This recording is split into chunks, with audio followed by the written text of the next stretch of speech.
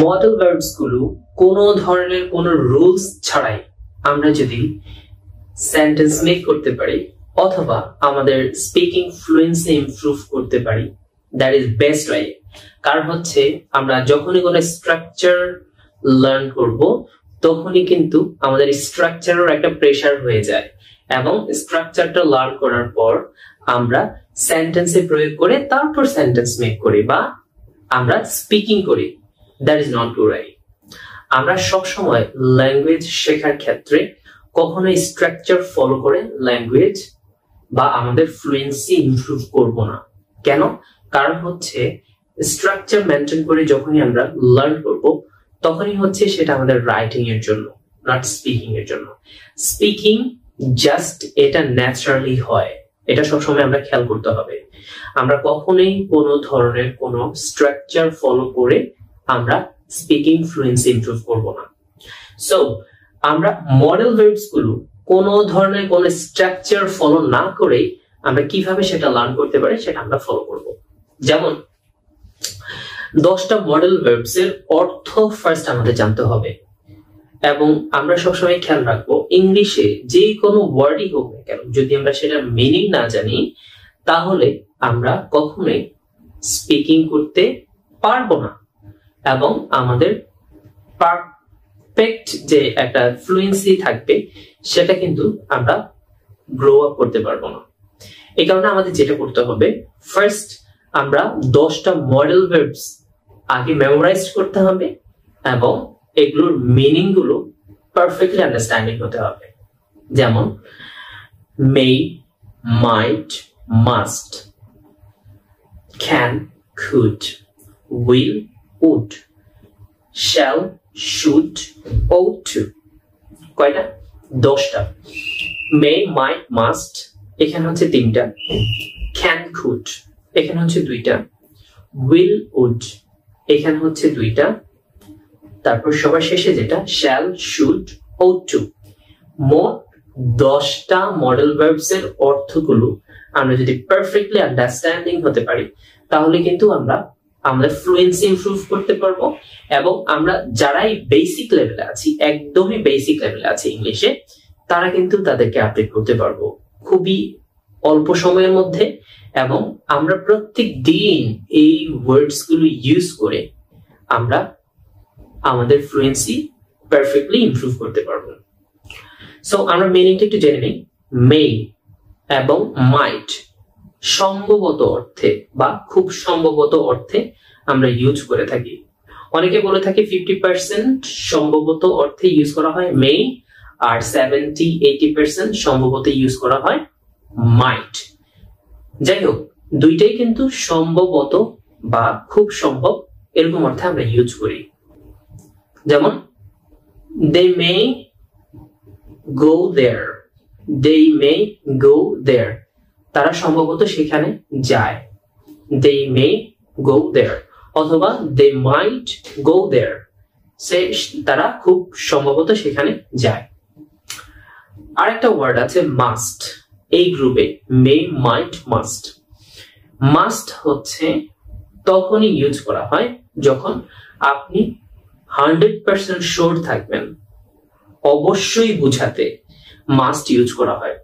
যখন আমরা must use করব তখন আমরা কি করব, জাস্ট 100% কোনো কিছু অবশ্যই হবে বা হয় এরকম অর্থে আমরা ইউজ করতে পারি। যেমন আই মাস্ট হেল্প হিম, আমি অবশ্যই তাকে সাহায্য করি। আই মাস্ট হেল্প হিম, আমি অবশ্যই তাকে সাহায্য করি। এই যে আমরা 3টা সেন্টেন্স মেক করলাম, এই 3টা সেন্টেন্স একটা জিনিস খেয়াল করে, সিরিয়ালি আমরা যখনই যে কোনো সাবজেক্টের সাথে প্রত্যেকটা মডেল ভার্বস আমরা যখনই অ্যাড করব, সাবজেক্টের সাথে আমাদের কিছু স্পেসিফিক সাবজেক্ট আছে, স্পেসিফিক সাবজেক্টস গুলো জাস্ট আমরা আন্ডারস্ট্যান্ডিং হবে এবং আমি সবার শেষে লিস্ট গুলো দিয়ে দেব। এই প্রত্যেকটা অপশনে, প্রত্যেকটা সাবজেক্টে যখন আমরা ইউজ করব তখন এই ভার্বস গুলো ওইটার সাথে দিয়ে আমরা জাস্ট অর্থটা মেনশন করব, জাস্ট অর্থটা বুঝে ওই সাবজেক্টের সাথে আমরা অ্যাড করে দেব। এটা সবসময় খেয়াল রাখবো। আর আরেকটা জিনিস খেয়াল রাখতে হবে, এই ভার্ব গুলো ইউজ করার পর এটার পরে যে মেইন ভার্বটা আমরা ইউজ করব বা আমরা যে কাজটা করব বা হচ্ছে যে ভার্বটা ইউজ করব সেটা কখনোই চেঞ্জ হবে না। সো সাবজেক্টের সাথে এই 10টার যে কোনো একটা বসাবেন, তারপর হচ্ছে পরে যে মেইন ভার্বটা আসবেন সেটাও বসাবেন, সেটাও কখনো চেঞ্জ হবে না। বুঝতে পেরেছি?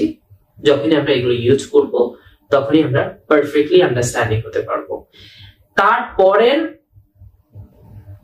ভার্বটা যদি বি দিয়ে হয় তখন আমরা এরপরে আরেকটা ভার্ব আসবে, সেটা ইডি যুক্ত হবে অথবা আইএনজি যুক্ত হবে। সেটা কিন্তু আমরা এখন রুলসটা মেনটেন করব না, সেটা আমরা সবার শেষে বা আরেকটা ভিডিও ওইটা নিয়ে মেক করব।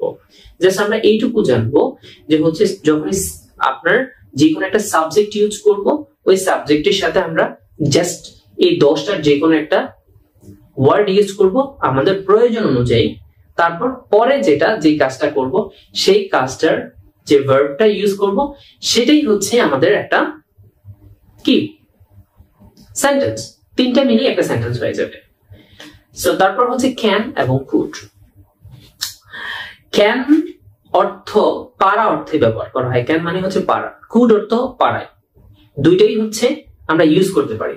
ক্যানটা ইউজ করা হয় জাস্ট যখনই আমরা ইনফর্মাল ওয়েতে টকিং করব বা ইনফর্মাল ওয়েতে স্পিকিং করব তখনই আমরা ক্যান ইউজ করব। আর যখন কোনো রিকোয়েস্টের ক্ষেত্রে বা অফিসিয়াল ক্ষেত্রে তখনই হচ্ছে আমরা জাস্ট কুড ইউজ করব। যেমন I could work with my friend, I can work with my friend. দুইটা কিন্তু সেম, জাস্ট একটা হচ্ছে ফর্মাল আর একটা হচ্ছে ইনফর্মাল। এই জিনিসটা আমরা সবসময় খেয়াল রাখবো। তারপর উইল উড, দুইটা ওয়ার্ডই হচ্ছে খুবই পরিচিত আমাদের। উইল উড কখন ইউজ করব? জাস্ট উইল তখনই ইউজ করব যখন ভবিষ্যৎ বুঝাতে বা কোনো কিছু হবে, এবং উডও হচ্ছে ভবিষ্যৎ বুঝাতে আমরা ইউজ করব। তবে আরেকটু মেনশন করে দেই, সেটা হচ্ছে উডের ক্ষেত্রে অনেক রুলস আছে। এই রুলস গুলো নিয়ে আমরা আরেকটা এক্সট্রা নিউ ভিডিও করব। জাস্ট এখন আমাদের ফ্লুয়েন্সি ইমপ্রুভ করার জন্য, বেসিক ধারণা নেওয়ার জন্য জাস্ট উইল এবং উড সেম ভাবে আমরা হবে বুঝাতে বা ফিউচারের ক্ষেত্রে আমরা ইউজ করব। যেমন আই উইল গো দেয়ার অথবা আই উড গো দেয়ার, যখনই আমরা দুইটা ইউজ করব তখনই কিন্তু ফিউচারের ক্ষেত্রে আমরা ইউজ করব। So don't worry. এই দুইটার সাথে আমরা আরেকটা ওয়ার্ড অ্যাড করব, সেটা হচ্ছে শ্যাল। শ্যাল যখনই আমরা ইউজ করব তখনই আমরা ফিউচারের ক্ষেত্রে ইউজ করি। শ্যাল সবসময় আমরা চিন্তা করি যে এটা ফিউচারের জন্য ইউজ করা হয়। So I shall go there, same ভাবে আমি সেখানে যাব। বুঝতে পেরেছি আমরা সবাই? এবার সবার শেষে দুইটা ওয়ার্ডস আছে, একটা হচ্ছে শুড আর একটা হচ্ছে ought to। দুইটাই হচ্ছে উচিত অর্থে ব্যবহার করা হয়। কি অর্থে? উচিত অর্থে ব্যবহার করা হয়। যখনই আমরা এই দুইটা ইউজ করব তখন আমরা কোনো কিছু করা উচিত, এরকম ক্ষেত্রে আমরা ইউজ করব। যেমন I should write the essay, I should write the essay, অথবা I ought to write the essay. Same কিন্তু একই সেম অর্থে ব্যবহার করা হয়, দুটাই কিন্তু পোলাইট অর্থে ব্যবহার করা হয়, কিন্তু ought to একটু তুলনামূলক বেশি। শুডের পরিবর্তে জাস্ট ought to হচ্ছে একটু তুলনামূলক বেশি পোলাইট। বুঝতে পেরেছি? আচ্ছা, তাহলে আমরা এই 10টা ওয়ার্ডস জাস্ট মডেল ভার্বস আমরা জাস্ট মিনিং আন্ডারস্ট্যান্ডিং হতে পারলেই কিন্তু আমরা সেন্টেন্স মেক করে ফেলতে পারছি। যেমন মে, মাইট, must, can, could, will, would, shall, should, ought to। বুঝতে পেরেছি? অবভিয়াসলি আপনি হাজার হাজার সেন্টেন্স মেক করতে পারবেন, হাজার হাজার সেন্টেন্স মেক করতে পারবেন। সাবজেক্টস গুলো যদি আপনি মেনশন করেন, সাবজেক্টস গুলো অনুসারে যখনই এই 10টার যে কোনো একটা ইউজ করবেন, এই 10টার একটাও কখনো চেঞ্জ হবে না। যেমন আই এর সাথে আপনি ইউজ করতে পারেন, উই এর সাথে, হি এর সাথে, দে এর সাথে, তারপর হচ্ছে করিমের সাথে, তারপর হচ্ছে ইট এর সাথে, দিস, দ্যাট, এগুলো সবগুলোর সাথে যখনই স্পেসিফিকলি একটা ওয়ার্ড, একটা মডেল ভার্ব আপনি ইউজ করবেন তখন সেটা কখনোই চেঞ্জ হবে না। ভার্ব গুলো কখনোই চেঞ্জ হয় না, এই মডেল ভার্বস গুলো কখনোই চেঞ্জ হয় না। So she should go with my friend, she should go with my friend। So এখানে should ইউজ করেছি, তারপর আরেকটা মেইন ভার্ব ইউজ করেছি go। এটার পরে যে ভার্বটা আসবে, প্রথম হচ্ছে সাবজেক্টটা আসবে, পরে যে ভার্বটা ইউজ করব ভার্বটা আসবে যেটা হচ্ছে মডেল ভার্ব, তারপর হচ্ছে আমরা যে কোনো মেইন ভার্ব, আমরা যে কাজটা করব বা কাজের জন্য যে ভার্বটা ইউজ করব, তখন ওই ভার্বটা ইউজ করলেই কিন্তু আমাদের একটা সেন্টেন্স হয়ে যাচ্ছে। বুঝতে পেরেছি? সো আমরা শুড, শ্যাল, উড, উইল, তারপর হচ্ছে ought to, may, might, must, এই ওয়ার্ডস গুলো কখনোই চেঞ্জ হয় না, এটা খেয়াল রাখতে হবে। বুঝতে পেরেছি? এখন আপনার টাইম, আপনি যত বেশি সেন্টেন্স মেক করবেন তত বেশি আপনার ফ্লুয়েন্সি ইমপ্রুভ হবে, যত বেশি ইউজ করতে পারবেন তত বেশি আপনার ফ্লুয়েন্সি আপডেট হবে। বুঝতে পেরেছি?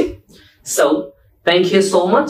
আপনাদের যদি কোনো কোয়েশ্চেন থাকে অবশ্যই আপনারা কমেন্ট করবেন, ইনশাআল্লাহ আমরা আনসার দেওয়ার জন্য চেষ্টা করব। Thank you. আসসালামু আলাইকুম।